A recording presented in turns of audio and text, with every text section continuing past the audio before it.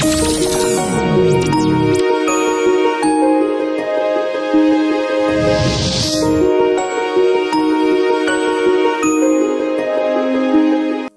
መጽሐፍ ምዕራፍ 1 ቁጥር 16 ጀምሮ ያለውን በወንጌል አላፍርምና አስቀድሞ ለይሁዳዊ ከዛም ደግሞ ለግሪክ ሰው የሚለውን ሐሳብ በባለፈው ሳምንት ስንማር ቆይተናል።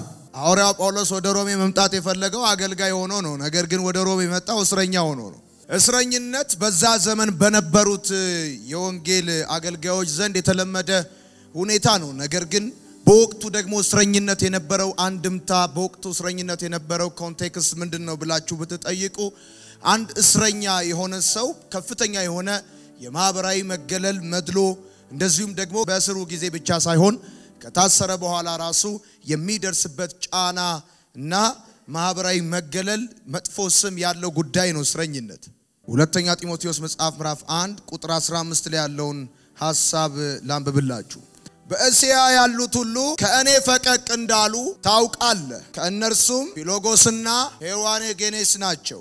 ጌታ ምህረትን ይስጥ ብዙ ጊዜ አሳርፎኛልና በሰንሰለቴም አላፈረበትም። ነገር ግን በሮሜ ባደረ ጊዜ ፈልጎ አገኘኝ አለ። ታስሬ ነበረ። በእስር ቤት እያለሁኝ ብዙ ሰዎች ብሎ ስም ጠርቶ የተቀየማቸውን ወይም ያሳዘኑትን አይነት ይመስላል አጻጻፉ። እስረኛ ስለሆንኩኝ በሰንሰለቴ አፍረውብኛል። በዛ ዘመን እስረኛ መሆን በጣም የሚያሳፍር ጉዳይ ነው። ማንንም ሰው ማህበራዊ ተግባቦቱን ወይም ደግሞ ፌሎሺፑን ያቆማል። እስረኛ የሆነ ሰው መገለል ይደርስበታል። እስረኛ የሆነ ሰው ማንንም ሰው አይፈልገው። ሐዋርያ ጳውሎስ ለጢሞቴዎስ ጉዳይ አድርጎ ሲነግረው በወንጌል ምክንያት እንደታሰረ አይታችሁ ከሆነ ሐዋርያ ጳውሎስ ከጻፋቸው 14 መጽሐፎች መካከል አብዛኞቹ ላይ የታሰረበትን ምክንያት እያብራራ ይናገራል። ለኤፌሶን ሰዎች በሁለት ተከታታይ ቁጥር የሚነግራቸው እስረኛ የሆነበት ምክንያት ነው። ለዛውም በኤፌሶን መጽሐፍ ላይ 3 ጊዜ በምን ምክንያት እንደታሰረ ይነግራቸዋል። አንደኛ ምን ይላቸዋል? የኢየሱስ እስረኛ ይሆንኩ የኢየሱስ እስር ይላቸዋል ምዕራፍ 3 ላይ። ምዕራፍ 4 ላይ ይነግራቸዋል ስለናንተ ስለ እስረኛ ይሆንኩ ይላቸዋል። ምዕራፍ 6 ላይ ለወንጌል ስለ እስረኛ ይሆንኩ ይላቸዋል። በዛ ዘመን እስረኛ መሆን በጣም አሳሳቢ ጉዳይ ነው። በጣም አሳሳቢ ጉዳይ ነው። ሐዋርያ ጳውሎስ የሮሜ መጽሐፍ ሲጽፍ በወንጌል አላፍርምና አስቀድሞ ለይሁዳዊ ከዛም ደግሞ ለግሪክ ሰው ብሎ ሲል ሁሉ ጊዜ ሐዋርያ ማለት የተላከ ሹመኛ ማለት ነው። የተላከ መሪ ማለት ነው። የተላከ ፊተኛ ወይም ደግሞ ሹመት የተሰጠው መልእክተኛ ማለት ነው። ሹመት የተሰጠው መልእክተኛ ደግሞ መልእክቱን የሰጠው ሰው የመልእክቱን የሰጠውን የመልእክቱን ባለቤት ባለጠግነት ለማሳየት እጁ ላይ የሚይዘው የሚያረጋው ወርቅ አንገቱ ላይ የሚያረጋው ወርቅ በእቃ የሚይዛቸው የላኪውን ባለጠግነት የሚያሳዩ ብዙ ጉዳዮች አሉት። ሐዋርያ ጳውሎስ መልእክተኛ ነኝ ብሎ ሲያበቃ እጁ ላይ ሰንሰለት እግሩ ላይ እግር ብረት ነው ይዞ የሚመጣው። እንደዚህ አይነት ተላኪ ወይም ሐዋርያ ወይ አፖስቶሎስ በታሪክ ታይቶ አይታወቅም። በታሪክ ታይቶ አይታወቅም። ስለዚህ ሐዋርያ ጳውሎስ ደጋግሞ ምን ይላቸዋል? በወንጌል አላፍርም አስቀድሞ ለይሁዳዊ ከዛም ደግሞ ለግሪክ ሰው። እሱ ብቻ አይደለም። እስረኛ መሆን በጣም አሳሳቢ ጉዳይ ነው። የሚያሳስበው ነገር ምንድነው ካላችሁኝ ሐዋርያ ጳውሎስ ለኤፌሶን ሰዎች የሚነግራቸው ጉዳይ አለ። ያም የሚነግራቸው ነገር ምንድነው? አንድ ጉዳይ ነው። የኔ እስር ለእናንተ ምንድነው ብሎ ይላቸዋል? ክብራችሁ ነው እንዳታፍሩበት ብዬ እነግራችኋለሁ ብሎ ይላል። እምነትና መልካም ስራ ብላችሁ ጻፉ። እምነትና መልካም ስራ መረሳት የሌለበት ነገር ቢኖር እምነትና ጽድቅ በባለፈው ሳምንት ተነጋግረናል። ከዛም ደግሞ ጻድቅ እንዴት አድርጎ በእምነት እንደሚኖር ተነጋግረናል። ዛሬ ደግሞ የምንነጋገረው እምነት ከተነሳ መረሳት የሌለበት ሐሳብ ስራ ነው። እምነትና ስራ ሐዋርያ ጳውሎስ በመልእክቶቹ ሁሉ በተደጋጋሚነት የሚናገራቸው ሐሳቦች መካከል በዋነኛነት የእምነትን አስፈላጊነት ነው። ሰው የጽድቅን መንገድ የሚጀምረው በእምነት ነው ብላችሁ ጻፉ። ሰው የጽድቅን መንገድ የሚጀምረው በእምነት ነው። የጽድቅን መንገድ የሚጀምረው በእምነት ብቻ ሳይሆን የጽድቅን መንገድ የሚጨርሰውም በእምነት ነው። አንድ ሰው በእምነት አማካኝነት ሲጸድቅ የጸደቀበት እምነት አጽድቆ ብቻ የሚያስቀምጥ ሳይሆን በቀጣይነት በህይወቱ የሚገልጣቸው ስራዎችም አሉ። በመሰረታዊ ደረጃ በክርስቲያና ህይወት ውስጥ ለዘመናት ያጨቃጨቁ የኖሩ ሐሳቦች ቢኖሩ መዳን በስራ ነው ብለው የሚያምኑ ሰዎች አሉ። ሲቀጥል ደግሞ መዳን በእምነት ብቻ ነው፣ እምነት ሲደመር ምንም እኩል ይሆናል ድነት ብለው እንደኔና እንደናንተ የሚያምኑ ሰዎች አሉ። እነዚህ ሁለት ሐሳቦች በአመታት መካከል ሲያጨቃጭቁ የኖሩ ሐሳቦች ናቸው እንደ ክርስቲያን በስራ ባንድንም ለስራ ግን ድነናል በመሰረታዊ ደረጃ ይሄ የቤተ ክርስቲያናችን መሰረታዊ ትምህርት ነው በስራ አይደለም ሄዳን ነው በስራ ባንድንም ለስራ ግን ድነናል ሰርተን አይደለም ሄዳን ነው ግን ስንድን ልንሰራ ሄዳን ነው አምኛለሁ የሚል ሰው አምኖ ብቻ የሚቀመጥ ሳይሆን በእምነቱ አማካኝነት የተቀበለው መንፈስ ቅዱስ በውስጡ ወደሚያፈራቸው የእምነት ፍሬዎች ማደግ አለበት እምነት የዘላለምን ህይወት ነው ለሰው የሚሰጠው የዘላለም ህይወት ነው የምትቀበለው ህይወትነቱ የሚታወቀው ደግሞ በእድገትና በማፍራት ነው የማያድግና የማያፈራ ነገር የሞተ ብቻ ነው አታድግም አታፈራም ማለት በህይወት የለህም ማለት ነው የተቀበልከው ህይወት ያድጋል ያፈራል ጅንጅብል መንፈስ እንደዚህ በለፊትህን ምናም እንደዚህ አርገ እየገላመጥክ እየዋጠጥክ እየተናደድክ እየተቆጣ አስተያየት እየሰጠ እንደፈለክ እየሆንክ የምትቀመጥበትን እምነት አይደለም የተሰጠ እምነት ያድጋል በህይወት በሰው ህይወት ውስጥ የሚያሳድገው ጉዳይ አለ ዛሬ የምንማረው ሐሳብ እምነትና ስራ ስለሆነ ጉዳዩ የጾም ነው በመሰረቱ ሐዋርያ ጳውሎስ ለሮሜ ሰዎች ሲጽፍላቸው በባለፉት ሳምንታት ስንማር ምንድነው የተባባልነው ጉዳይ አንድ ነገር ነው እነዚህ አይሁዳውያን የአሕዛብ መዳን ድንገተኛ ነው ያልታሰበበት ነው ያልታቀደ መዳን ነው ብለው ነው የሚናገሩት ለመዳን ካስፈልጋቸው ደግሞ መዳን ብቻ ሳይሆን ማመን ብቻ ሳይሆን የሚጠበቅባቸው መቀስ ይዘው ቆመዋል ብያቸዋለሁ ቆመው ወደ ኢቫንጀሊዝም ወይም ወደ ቸርች ሲሄዱ ለአገልግሎት መጽሐፍ ቅዱስ ፎጣ ውሃና መቀስ ነው ይዘው የሚሄዱት እንጂ ባዶ እጃቸውን አይሄዱም ለወንጌል ከሚገለገሉበት መሳሪያዎች መካከል አንደኛው መቀስ ነው አሕዛብ ተቀላላ ከነሸለፈቱ መቀመጥ የለበት መገረዝ አለበት ብለው ስለዚህ ጌታ የምትቀበሉ ይሉና ወደዛ ሄዱ ብለው የሆነች ነገር ካለላ ሊቆርጡ ነው የሚያስቡት አቤት እየነገራቸው ያለው ነገር ምንድነው ሳልቬሽን ላይ ደህንነት ላይ እምነት በኢየሱስ ማመን በቂ ነው ብሎ ጳውሎስ ያወራበት ምክንያት ምንድነው አይሁዳውያን የሆኑ ሰዎች ለእግዚአብሔር ቅርብ ነን ብለው በማመን አሕዛብ ላይ የሚጭኑትን የኦሪት ሕግ ሥርዓት በመሰረቱ ሐዋርያ ጳውሎስ በሚጽፋቸው መልእክቶች ሁሉ መካከል ታቃላችሁ በወረወረ ቁጥር ልክ እንደ ሀገራችን መንሽ ገበሬ ወደ ላይ ሲወረውር የሚያደርገው ምንድነው ወንጌልን ከኦሪት ጣዖት አምልኮን ከእግዚአብሔር አምልኮ የሚለይ መልእክት ነው ሁሉ ጊዜ የሚጽፈው ግማሽ ወደ ኋላ ሄዶ የጣዖትን አምልኮ ይቀላቀላል የተወሰነው ደግሞ ወንጌል ላይ ቁጭ ብሎ ኦሪትን ይቀላቀላል ስለዚህ ያወራ ያለው ነገር ምንድነው የኦሪትን ሐሳብና ሕግ በአሕዛብ ላይ የጫኑ ስለነበረ በዋንኛነት ለሮሜ ሰዎች የሚነግራቸው አንድ ነገር ሲብራራም ሆነ ትምህርት ሲሆን በየማምነው የተናጋሪውን የኋላ መነሻ ሐሳቦች ማግኘት መሰረታዊ ጉዳይ ነው በያምናል የሮሜ መጽሐፍ ሲጻፍ አሕዛብ ላይ እየደረሰ ካለው የአይሁዶች የኦሪት ተጽዕኖ ህዝቡን ለማላቀቅና በክርስቶስ ኢየሱስ በተሰራው ሥራ አማካኝነት ብቻ መዳን እንደሆነ ሊያስተምራቸው ስለፈለገ ነው ሐዋርያ ጳውሎስ የሮሜ መጽሐፍ የሚጽፈው በዘመናት መካከል አስቸጋሪው ነገር ምንድነው ለመዳን እምነት ሲደመር ምንም እኩል ይሆናል ድነት ብለው የሚያምኑ ሰዎች አሉ ከዚህ የተነሳ የዳንኩት ያለ ሥራ ነው እምኖረውም ያለ ሥራ ነው ብለው የሚያምኑ ሰዎች ስላሉ በሌላ ጥግ ደግሞ ያዕቆብ ምን ይላል ከሥራ የተለየ እምነት የሞተ ነው ብለው ሰዎቹ ልክ እንደ ብራና ቆዳ ወጥረው ባላንስ ነው የሚሰሩለት ባላንስ የሌለው ነገር መቀበል የለብን ብራዘር ከሹራብ ውስጥ ክር መዘ ይሄ ሹራብ ነው ብሎ ትምህርት የለም ክሩ መዘ ይሄ ሹራብ ነው የሚል ትምህርት አይሰራ it's part of ሹራብ ነው በትለብሰው አላመንከም እንጂ ብታምኑ ሙቀት ይሰጣል አይሰራ ከመጽሐፍ ቅዱስ ክፍል ውስጥ መዛንድ ቁጥር ክርስትና ነው ይሄ ነው የዘላለም ህይወት ይያልክ ልታራግብ አትችልም ድርና ማጎኑ አንድ ላይ ተሰፍቶ ክርስትና ሆኖ ጸጋ ተለብሰዋለህ እንጂ አንዱን ጉዳይ መዘ በቃ በዚህ መንገድ ነው ብቻ ምናምን አይሰራ አቤት ምን ልፈልገ ነው የክርስትና ጉዳዩ ሲሰራ በጳውሎስም ነው በያዕቆብም ነው ያዕቆብ ላይ ፊትን አቆሳትረ እንደ ቪዲች እየተማታ ጳውሎስን ያንቆለጳጳስ ልዝኖር አትችልም አንዳንድ ሰዎች ያዕቆብ የኢየሱስ ወንድም ስለነበረ ነው እንደዚህ ሚኮራኮመውና ይላሉ አይደለም ይሄንን የሮሜ መጽሐፍና አንዳንድ የገላትያ መጽሐፍ አነበቡልና ሰዎቹ ማለት ነው ዜሮ ላይ አርገው ፎሌ ወረድ ጀመሩ በቃ ቸርች አይጠጡም ውጭ ይጠጣሉ እንደዚህ አይነት ሰዎችን ለማቀብ ነው የተጻፈው እየተወራ ያለው ነገር ምንድነው እምነት ሲነሳ ሊረሳ የማይችል ጉዳይ ቢኖር ስራ ነው እምነትና ስራ አንድ ሳንቲ ሁለት ገጽታ ናቸው ብዬ ነው ማምነው እኔ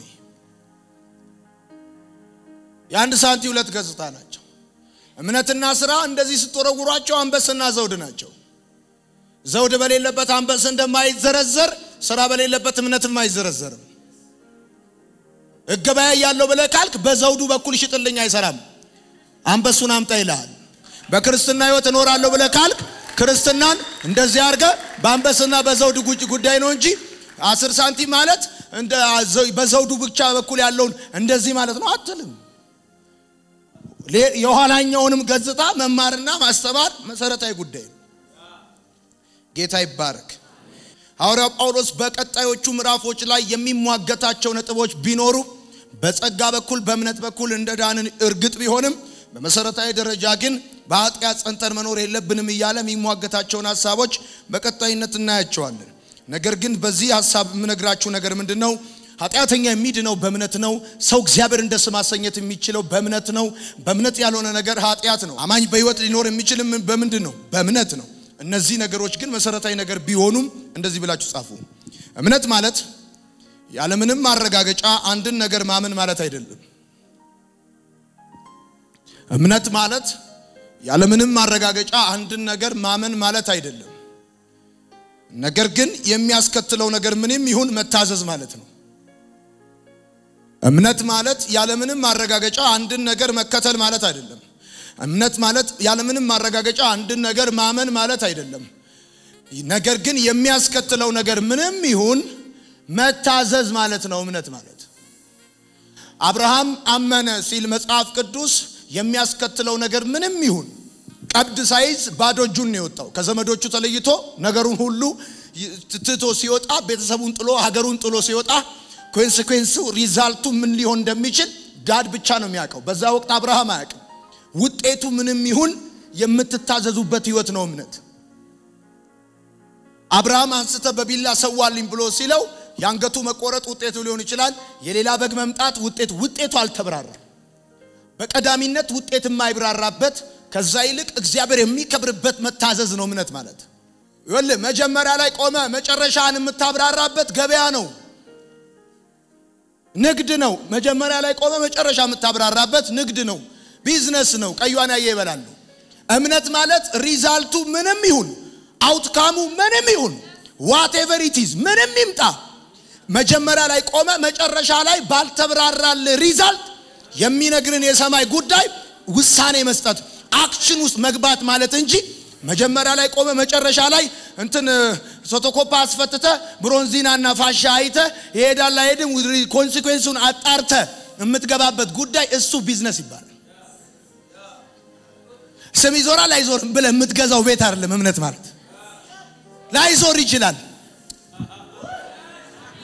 ይችላል ስሙ ባንተ ሳይሆን ልትሄድ ትችላለህ ሰማይ ግን ካዋጣው እዛ ነገር ውስጥ ከመግባት ውጪ ወደ ኋላ አትልም እምነት ማለት መጨረሻው በማይታወቅበት ሁኔታ ከእግዚአብሔር አብ ለምትቀበለው ትእዛዝ አክሽን የምትወስድበት የህይወት ስርዓት ይሄ መታወቅ አለበት እንድትሰራ የሚያደርግ ያኔ ነው ውጤት ተኮር የሆነ አይደለም ክርስትና እግዚአብሔር ተኮር ነው ውጤት ተኮር አብዮታዊ ዲሞክራሲ ነው የምንድንበት ስራ የለም የዳንበት ስራ ግን አለ ለመዳን አንሰራም ስለዳንን ግን እንሰራለን ለመዳን አንዋደድም ስለዳንን ግን እንዋደዳለን ሐዋርያ ጳውሎስ በተብራራ መንገድ ስለ እምነትና ስለ ስራ ብዙ ጊዜ ያወርቷል ለምሳሌ በእምነትና በስራ መካከል ያለውን የእርስ በርስ ግንኙነትና የእርስ በርስ መያያዝ ምን አይነት አንድነትና ምን አይነት ህብረት እንዳላቸው ለማየት ከፈለጋችሁ እምነት ብላችሁ ስራ ስትሉ ያዕቆብን ሳታነሱ ማለፍ ትዝብት ነው ትርፉ ያዕቆብ ምን ይላቸዋል መሰላችሁ እኔ ያዕቆብ እኮ በጣም ደስ ይብለኝ ያዕቆብ እኮ ምንም ያክል እኮ ሐልክ እኮ ነው ምንድነው ያዕቆብ የሚነግረን እምነትና ስራን በተመለከተ ብላችሁ ስትጠይቁ ያዕቆብ የሚነግረን መሰረታዊ ነገር አለ ያም ነገር ምን መሰላችሁ ወንድሞቼ ሆይ ብሎ ይናገርና በክብር በጌታችን በኢየሱስ ክርስቶስ ያለውን እምነት ለሰው ፊት በማድላት አትያዙ ይላል አማኝ የሆኑ ሰዎች አሉ ያዕቆብ የሚጽፍላቸው እምነትና ስራ ሲነሳ እምነት ሲሰራ የሚሰራው እንዴት እንደሆነ የሚያብራራበትን ምስጢር ልንገራችሁ ምናልባትም ለአንዳንዶቻችሁ ይሄ ዘዳግም ሊሆንላችሁ ስለሚችል በደንብ አርጋችሁ ቀስ ብላችሁ እንድትሰሙኝ በጌታ ፍቅር ጠይቃችኋለሁ። ያዕቆብ የጌታችን የኢየሱስ ክርስቶስ ወንድም ያዕቆብ እምነትን ከሥራ ጋር ሲያነጻጽር ያዕቆብና የተወሰኑ ሐዋርያቶች በሚያገለግሉባቸውና በተለያየ አግባብ በተመሰረቱ ቤተክርስቲያኖች ውስጥ በአድሎነት የሚሰሩ ስራዎች ነበሩ። የመጀመሪያ ቤተክርስቲያን ችግር ምንድነው ካላችሁኝ አለመስራት ነው። ከአለመስራት ደግሞ ሲፈታ በአድሎ መስራት ሁለተኛው ችግር። አማኞች ብዙ ጊዜ ወይ አይሰሩም አሊያም ደግሞ የሚሰሩት በአድሎ ነው። ስለዚህ ያዕቆብ ከእምነትና ከሥራ ጋር ያለውን ጉዳይ ሲያስተያይ ምን ይላል? ወርቅ ያደረገ የተከበረና ባለጠጋ ሰው ወደ ጉባኤያችሁ ሲመጣ በከበረ ስፍራ ታስቀምጡትና ደሃው ሲሆን ግን ከመረገጫችሁ በታች ታስቀምጡታላችሁ። እምነት በአድሎ አይሰራም ይላቸዋል። እምነት በአድሎ አይሰራም እንደውም ይላቸዋል ባለጠጎቹ አይደለም ወይ የሚያስጨንቋችሁ ይላል። ከዛ በመቀጠል ያዕቆብ በመልእክቱ ላይ ምን ብሎ ይናገራል መሰላችሁ? ያዕቆብ በመልእክቱ ላይ ሲናገር እምነት ከሥራ አንፃር ሲብራራ ሶስት ነው ብሎ ይነግራቸዋል። የመጀመሪያው እምነት ከሥራ አንፃር ሲብራራ የሚብራራበት የእምነት አይነት ታውቃላችሁ። አንድ እውነተኛ ነገር ካለ እውነተኛ ነገር ባለበት ሁሉ ያንን ነገር የሚመስል እውነተኛ ያልሆነ ነገር አለ። ስለዚህ በትክክል እውነተኛው ነገር መብራራት አለበት። ስለዚህ ያዕቆብ ለነዚህ ሰዎች መልእክት ሲጽፍላቸው ምንድነው የሚለው መሰላችሁ? የሐዋርያው ያዕቆብ መልእክት ምዕራፍ 2 ቁጥር 14 ወንድሞች ሆይ እምነት አለኝ የሚል ሥራ ግን የሌለው ሰው ቢኖር ምን ይጠቅመዋል? እምነቱስ ሊያድነው ይችላልን? ወንድም ወይም እህት ራቁታቸውን ቢሆኑ የዕለት ምግብንም ቢያጡ ከእናንተም አንዱ በደህና ሂዱ እሳት ሙቁ ጥገቡም ቢላቸው ለሰውነት ግን የሚያስፈልጉትን ባትሰጧቸው ምን ይጠቅማቸዋል? እንደዚሁም ሥራ የሌለው እምነት ቢኖር በራሱ የሞተ ነው። ያዕቆብ ሐዋርያው ያዕቆብ እምነትን ከሥራ አንፃር ሲያብራራ ወንድሞቼ ሆይ እምነት አለኝ የሚል ሥራ ግን የሌለው ምን ይጠቅመዋል? ምን ይረባዋል? ምን ይበጀዋል? እያለ የሚናገርበት መልእክት ያዕቆብ መልእክት ነው። እንደነገርኳችሁ እምነት ከሥራ ጋር ሲብራራ የመጀመሪያው የእምነት አይነት የሞተ እምነት ይባላል። የሞተ እምነት ብላችሁ ጻፉ። ወንድሞቼ ሆይ ብሎ ከማለቱ የተነሳ ያዕቆብ ወንድሞቼ ሆይ ብሎ የሚላቸው አማኞች ናቸው። ሰው አማኝ ሆኖ የሞተ እምነት ሊኖረው ይችላል። የሞተ እምነት ያላቸው ሰዎች ምን አይነት እምነት ያላቸው ሰዎች ናቸው ሲባል ሐዋርያው ያዕቆብ የሚናገርበት አግባብና መሰረታዊ ነጥብ ምንድነው? እምነት አለኝ የሚል ሥራ ግን የሌለው ሰው ምን ይጠቅመዋል ብሎ ይናገራል። ሰውየው እምነት አለኝ የሚል ነው። ምን አይነት ሰው ነው? እምነት አለኝ የሚል ነው። ወይም በሌላ አማርኛ የሚል ሰው ነው። ምን የሚል ሰው ነው? እምነት አለኝ የሚል። የሞተ እምነት አለው ያለው ጳውሎስ ምን ይጠቅመዋል ያለው እምነት ያለው ማን ነው? ያዕቆብ እምነት አለኝ የሚለውን ሰውዬ ነው። እምነት አለኝ የሚል ሥራ ግን የሌለው እምነቱ ምን ይጠቅመዋል? የሞተ እምነት ነው ያለው ማን ነው? ያዕቆብ የእምነትን ሥራ ሲያብራራ ከቤዚክ ኒድስ አንፃር ያብራራል። እንደዚህ ይላል አንድ ሰው ርቦት አሊያም ደግሞ ታርዞ እምነት አለኝ ወደሚለው ሰው ሲመጣ ያ እምነት አለኝ የሚለው ሰው ሂድና እሳት ሙቅ ብሎ ቢለው ይላል። ሲጀምር ያዕቆብ እምነት አለኝ የሚልና እሳት ሙቅ ብሎ ቢለው ይላል። ሰውየው ቢልልኝ የሚባል በሉልኝ የሚባል ወይም ደግሞ የሚል ነው። እምነት አለ የሚል። ስለዚህ ለየትኛውም ጉዳይ የሚለው ነገር የማያጣ ሰው ነው። አይታችሁት ከሆነ ሰውየው ሲጀምር ራሱ ሰውየውን ሲያስተዋውቃችሁ ያዕቆብ እምነት አለኝ የሚልና አንድ ሰው ቸግሮት ርቦት ወይም ደግሞ ልብስ ታርዞ ወደሱ ቢመጣ ሂድና እሳት ሙቅ ቢለው ከላይ የሚል ነው። እምነት አለኝ የሚል ሲቀጥል ከታች ምን ይላል? እሳት ሙቅ ቢለው የሚል ነው እንጂ አክሽን ሲባል የለም። ሰውየው የሚል ነው። የሚለውን ደግሞ የማያውቅ አይደለም፣ የሚለውን የሚያውቅ ነው። የሚለውን የሚለው ስለሚያውቅ እንጂ ስለማያውቅ አይደለም። የሚል ነው። የሚለውን በትክክል የሚያውቅ ነው። የዚህኛው የሞተ እምነት ያለው ሰው ችግሩ የሚለውን ነገር አለማወቁ ሳይሆን የሚለውን ነገር አለማድረጉ ነው አያደርገውም አክሽን ላይ የለም ግን ስለ ፌዝ በግሪክ ባርማይክ በብራይስጥና በተለያዩ አግባብ ባላቸው ኮሜንታሪዎች እየተጠቀሰ መሰረታዊ የሆነ የእምነት ትምህርት የሚያስተምር ሰው የሚለውን ደግሞ የሚያቅ ነው ይሄ ሰውዬ ምን አይነት ሰው ነው ብላችሁ ካላችሁኝ ጭንቅላቱ በከፍተኛ ዕውቀት የካበተና በጣም የከበደ ሰው የሚለውን ደግሞ ማያቅ አይደለም የሚያቅ ነው ስለምንም ጉዳይ ቢጠየቅ የሆነ ነገር ይላል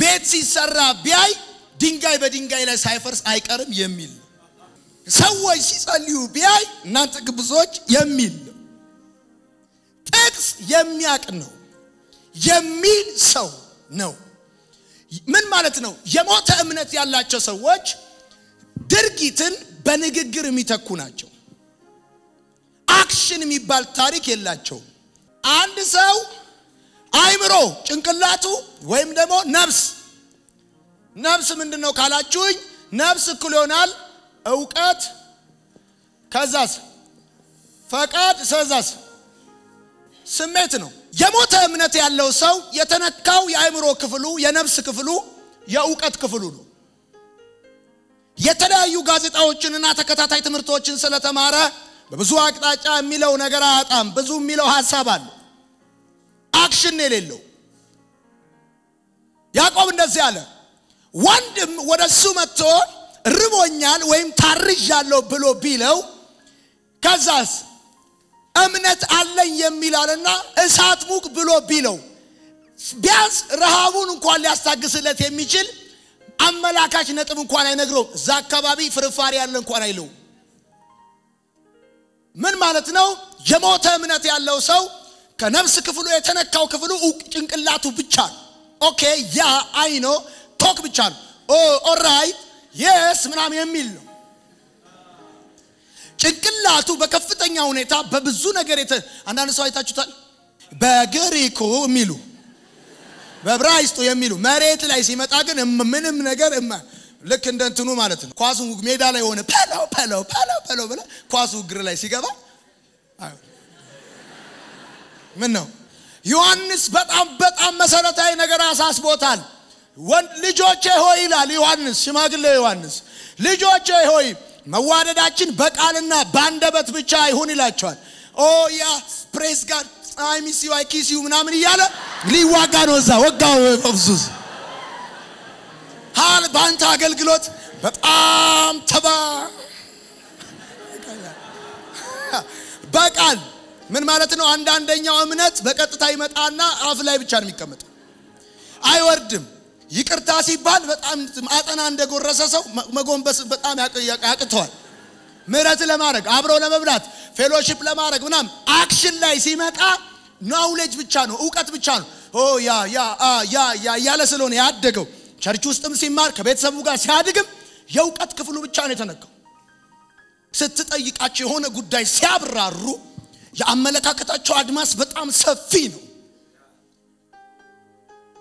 እና እንደዚህ አይነት ሰው አልባ ጀቶች አሉ በቃ ምንም እንትን የዕውቀት ክፍሉ ነው የተነካው ያዕቆብ ሲናገር እንደዚህ አለ ወዳጆች አለ እምነት አለኝ የሚል ስራ ግን የሌለው አለና ሲያብራራው የደግነቱን የሥራውን ሁኔታ ሌቭል ቤዚክ ኒድ ስለያመጣዋል ተው የተረፈ ጉዳይ ተው ሌክቸሪ ነገር ተው ትርፍ ነገር ተውና ፍርፋሪ እንኳን ለመስጠት የሚከብዳችሁ ሰዎች እምነታችሁ የሞተ ነው የለበሳችሁትን ልብስ እንኳን አውልቃችሁ ለማካፈል የማትችሉ እንዲህ አይነት መነካት ውስጣችሁ የሌላችሁ ሰዎች ዝም ብላችሁ ነው ቸርች የሞላችሁት እንጂ ከፊት የተቀመጣችሁት እንጂ ለዛው ማለት ከፍሎ ሲናገር እንደዚህ ያለ የቤተ ክርስቲያኑ የፊት አራት ወንበር ላይ እነማን ናቸው የሚቀመጡት ይላቸዋል ወርቅ ያረጋ ሰው ሲመጣ ከፊት ታስቀምጡታላችሁ ገበሬ ታስፈርት ደሃ ግን ቦታ እንኳን የለውም በማህበራችሁ መካከል ግን 6 ወር የሚቆይ ፌዝ walking in faith walking in love ምናምን የሚል ትምህርት የምታስተምሩ ከዛስ ግን ከአራተኛው መደዳ አራቱ መደዳዎች እነማን እንደሚቀመጡ ቼክ መደረግ አለባችሁ ይላችኋል ኢየሱስን አይደለም ሰይጣንን አታቁትም ይላችኋል ቴክኒክ ነው ጎስፔል አይደለም ይላችኋል ልብስ አይደለም ቸርነት ምህረት ይቅርታ ቀርቶ ልብስ እንኳን የመስጠት አቅም የላችሁ አንድ ነገር ልንገር የዳንከው በእምነት ነው ያ የዳንከው እምነት ይሰራል ካልሰራ አልዳንክም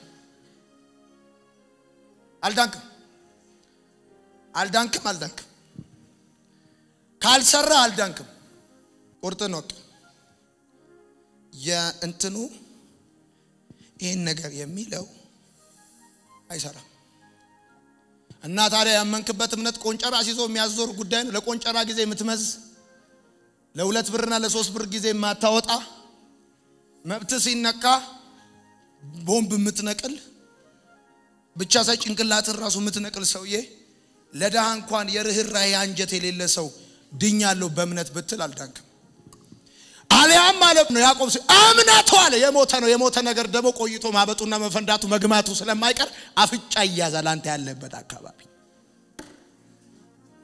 ቄራና አንዳንድ የከተማው ጽዳት እንትኖች ችግር እንጂ መጠረግ ያለበት ጉዳይ የሞተ ነው በቃ የሞተ ነገር አፍጫ ቢያስ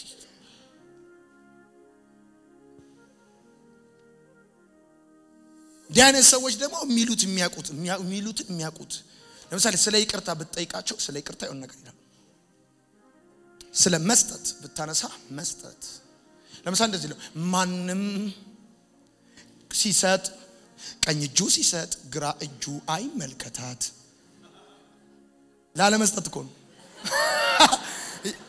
ያቃላ በደንብ ነው የሚያቁት ምን ይላል ለመልካም ስራ እንድንነቃቃ እርስ በርሳችን እንተያይ ይላል እኮ ለአንድ ነገር መዘብቻ ስርዓት አታረጉ ለመልካም ስራ እንድንነቃቃ መታየት አለበት ለዘረኝነትና ለክፋት ለአድማ ነው መታየት የሌለብን መልካም ስራ እንድንነቃቃ መታየትም አለብን ምንድነው ያወራ ያለው ቀኝ እጅ ሲሰጥ ግራ እጅ እንዳያለበት ኮንቴክስት ምንድነው አውዱ ምንድነው የሚል ነው ስለዚህ እምነት ከስራ አንፃር ሲብራራ የመጀመሪያው የሞተ እምነት ያለው ሰው የሚል ነው ሁለተኛው እምነት ደግሞ እንደዚህ ይላል እግዚአብሔር አንዳለ አንተ ታምናለህ ይልና አጋንንትም ያምናሉ ይንቀጠቀጡም ማለት ነው አጋንንት ራሱ እግዚአብሔር እንዳለ ያምናሉ ይላል በመሰረቱ አጋንንቶች ኢቲስቶች አይደሉም እግዚአብሔር የለም ባዮች አይደሉም እግዚአብሔር አለ ብለው ነው የሚያምኑት አጋንንቶች እግዚአብሔር አለ ብለው ማመናቸው ክርስቲያን እንደማያረጋቸው ሁሉ ክርስትና ማለት እግዚአብሔር አለ ብሎ ማመን ማለት አይደለም አጋንንት አንዳንድ ሰው እንደዚህ አማኝ ነው እሱ በኒኬል አርጎ ሲጠጣ ያየነው እና እንትን አጋንንት አማኝ ስለሆነ ክርስቲያን ነው አልሰማኝም ኢየሱስ ወደ ከተማ ሲመጣ በጌርጌሴኖን የነበረው መንፈስ የነበረበት ሰው ምንድነው ያለው አጋንንቱ ላይ ያለው ልታጠፋን መጣ ልታሰቃየን መጣ አታሰቃይ እባክህ ከከተማ አታውጣናል ተንቀጠቀጡ የእግዚአብሔር ልጅ ሆይ ማቴዎስ ወንጌል ስታነቡ የእግዚአብሔር ልጅ ሆይ ብለው ይሉታል ዝም በሉ ብሎ ኢየሱስ ይገጽሳቸዋል ኢየሱስ የማርያም ልጅ ብቻ ሳይሆን የእግዚአብሔር ልጅ እንደሆነ መለኮት እንደሆነ እንኳን ነው አጋንንቶች ያውቃል ኢየሱስ አዳኝ መሆኑ ኢየሱስ የእግዚአብሔር ልጅ መሆኑን ማመን ክርስቲያን አያረግም አጋንንቶች አምነው ክርስቲያን እንዳልሆኑ ተከታታይ ትምህርት አስተምርናቸው እንዳላስጠመቅናቸው ሁሉ የቸርች አባል እንዳልሆኑ ሁሉ አጋንንቶችም ቸርች ይመጣሉ አንተም ትመጣለህ አጋንንቶችም እግዚአብሔር እንዳለ ያምናሉ አንተም ታምናለህ እኔም አምናለሁ እግዚአብሔር እንዳለ አመናችን ቸርች በተከታታይ መምጣታችን ክርስቲያን አያረገንም ከመጀመሪያው እምነት የአጋንንት እምነት የሚለየው እነዚህኛዎቹ አጋንንቶች ይላል እግዚአብሔር እንዳለ ያምናሉ ይንቀጠቀጣሉ ይላል ኢሞሽን ጨምረዋል ስሜት የአጋንንት እምነት ከሞተ እምነት የሚለየው ስሜትን የደመረ መሆኑ ነው